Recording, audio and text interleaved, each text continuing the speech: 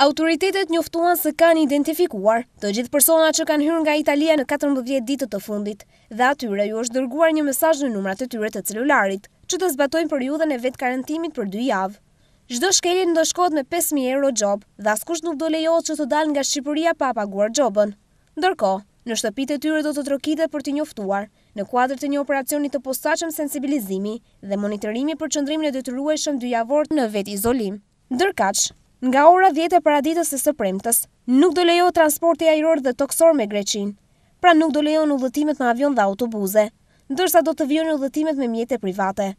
Ndërkohë, nga mbrëmja e djeshme, në kuadër të masave për të frenuar përhapjen e koronavirusit, pikat kufitare me malin e zi, ajo e Muriçanit dhe e Vërmoshit janë bllokuar.